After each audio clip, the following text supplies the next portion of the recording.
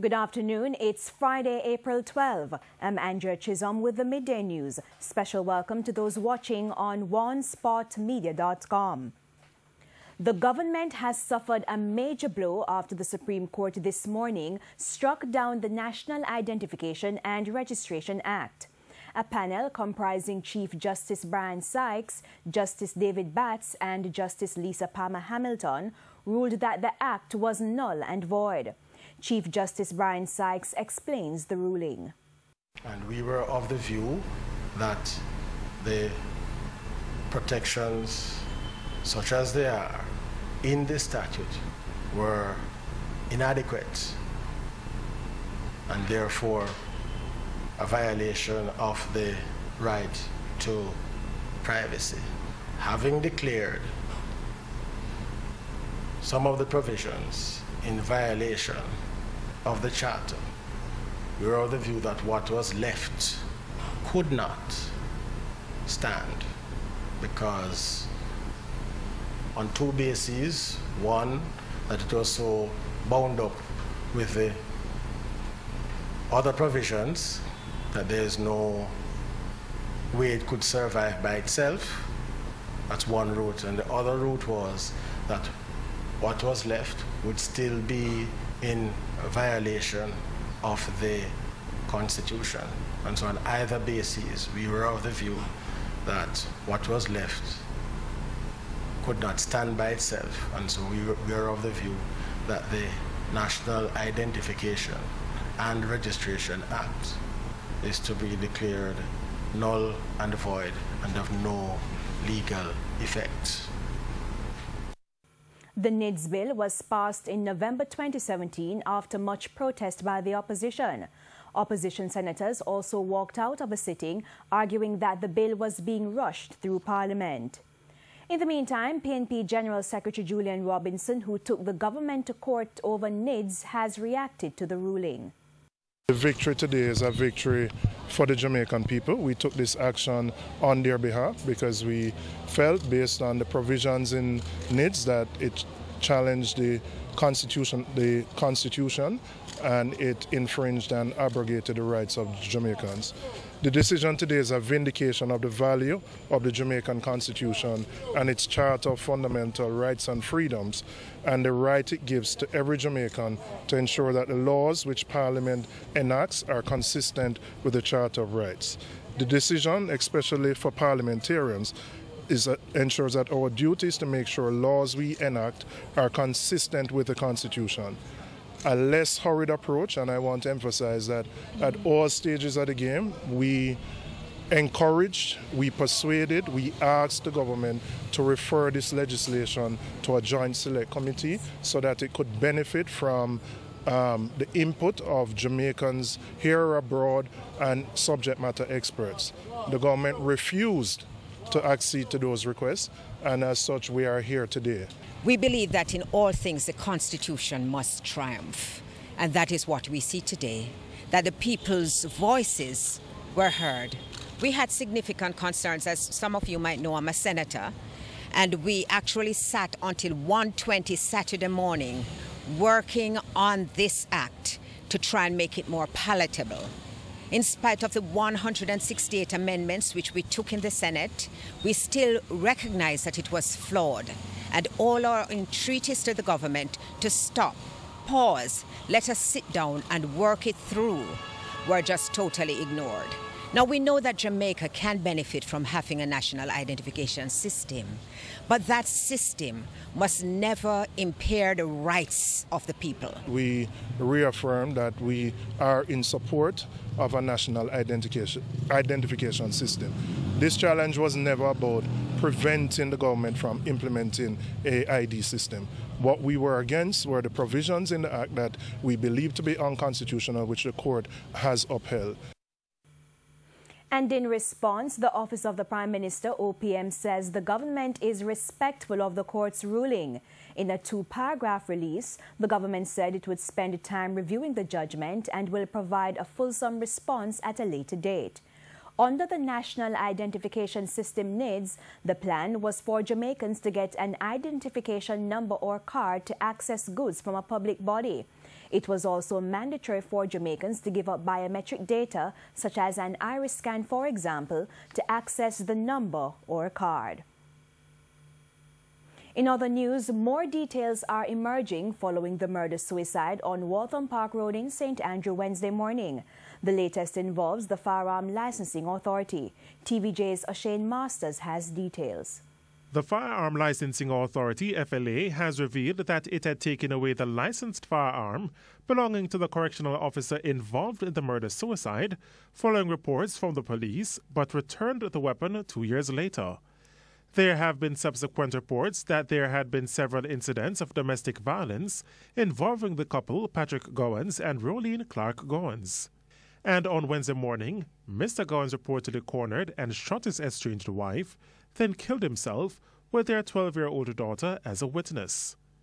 Chief Executive Officer of the FLA, Shane Dalling, told RJR's Beyond the Headlines host, Dion Jackson Miller, last evening that the authority first received a report from the police about Mr. Gowans 8 years ago. I'm perusing the file and I saw that there was a report from as far back as 2011. And what a report from whom? From the police, stating that they had there was a dispute and that they're referring the matter to the FLA. And then what happened? An investigation was completed, and after the investigation, recommendations were made, and the board made a decision that the firearm should be returned to him. That was in 2013. Mr. Dalling explained that the firearm was returned because the FLA was unable to get any information from the affected persons or community members. He said close family members were not interviewed. Based on what I'm hearing in the public domain, the family members lived in Kingston, and at the time, the victim resided in Portmore. You mean so they weren't interviewed? I don't think they were, because But that must be a huge gap, though, Mr. Dalling. I mean, no one, even if community members don't know, even if workplaces don't know, often family members would know what is going on. That sounds like a huge gap there. No, it's not, because when you think about it, if you do community checks and you visit a home, to find families all the way in Kingston, Manchester or so, it's not as easy as that in terms of conducting the investigation to locate family members right away. Mother, fathers, brothers and sisters to interview if they are not living in the area or persons in the community are not aware of their location. Mr. Dalling says Wednesday's incident is a third murder-suicide involving a licensed firearm holder since the start of the year. O'Shane Masters, TVJ News. You cannot win this war. Stop taking innocent lives. That's the message from the mayor of Montego Bay to criminals following an increase in murders in St. James since the start of the year. He's calling for the government to take action before the situation gets out of control. More from TVJ's Prince Moore. 2017 was a sad year for St. James, with 335 people murdered.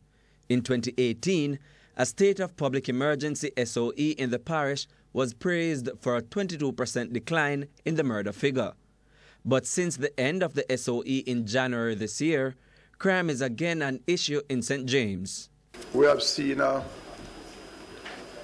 massive increase, if I'm to look at the percentage, and that was up to, I think, one day this week. At that time, there were 23 murders. There are now 42, which would represent some 80% or more increase. A concerned mayor of Montego Bay, Homer Davis, notes that most of the crime is due to turf war. People are fighting for turf. People are fighting for supremacy. And, you know, I keep asking the question, when will it end and when will it stop? And what is the end result? What do they expect to achieve at the end of this? He wants the government to intervene to help to keep the crime rate down, even while stressing his confidence in the work of the security forces. But I would encourage our citizens to be more vigilant. The police has recovered more firearms at this time, more than what they had recovered last year. And so the police are doing their job. He was speaking at the Municipal Corporation monthly meeting yesterday. Prince Moore, TVJ News. The St. Elizabeth police have charged the man accused of attacking 2 police officers last week at the Junction police station. Chris Lloyd Elliott has been charged with assault and unlawful wounding. At the monthly meeting of the St. Elizabeth Municipal Corporation on Thursday, Superintendent Catherine Lord said Mr. Elliott is still in hospital. The 2 police officers involved in the incident are both off duty and recovering from injuries. Superintendent Lord was also concerned about the location of the station and the number of persons of unsound mind roaming the streets. She's calling for an interagency approach to deal with the problem. Meanwhile, a man of unsound mind is said to have allegedly stabbed another man to death in Mountainside, St. Elizabeth yesterday. The deceased has been identified as 28-year-old Michael Blake. Sometime after 7 o'clock, Mr. Blake was at a shop when the mentally ill man walked up to him and used a knife to inflict wounds in his chest. Mr. Blake was taken to hospital where he was pronounced dead. Residents say Mr. Blake would normally provoke the mentally ill man who is still on the run. A member of the clergy has supported the Kingston and the St. Andrew Municipal Corporation's decision to stop giving homeless people food on the streets. Instead, the homeless will get food at specific locations. We have more in this report.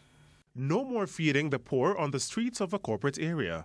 The announcement from Kingston's mayor raised eyebrows, but General Secretary of the Jamaica Council of Churches, Reverend Gary Harriet, says the church is willing to cooperate. We interpret the call from the municipality as not discouraging the feeding of persons on the street, but doing it in an environment that is conducive for hygiene, their well-being, etc.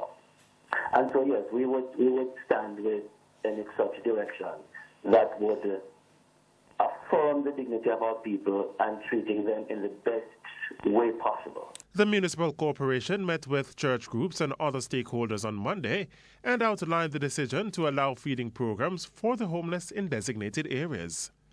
But at least one group, Feeding of the 5,000, is concerned about the capacity of the facilities. The facilities that they are offering us to feed the homeless, the amount of homeless that you see in downtown Kingston alone, those facilities really can't hold all those persons. So many people are homeless? Yeah, you have quite, because we give around like 500 lunches at Christmas season, and sometimes we do have more persons other than that. In the meantime, Reverend Harriet is urging other entities to help in coordinating the efforts to facilitate the homeless. So I think it is going to be important. There are ministers fraternals around, so it is going to be important maybe to contact ministers fraternals and to see what the best way possible in terms of facilities that churches have and how to really care for our people in a situation where it affirms their personhood. And maybe other organizations need to come on board as well to support the effort so that persons who need help to get to these places can be facilitated. Shane Masters, TVJ News. And that's the Midday News. I'm Andrea Chisholm. Join us at 7 for the Primetime News Package. On behalf of the news, sports and production teams, good afternoon.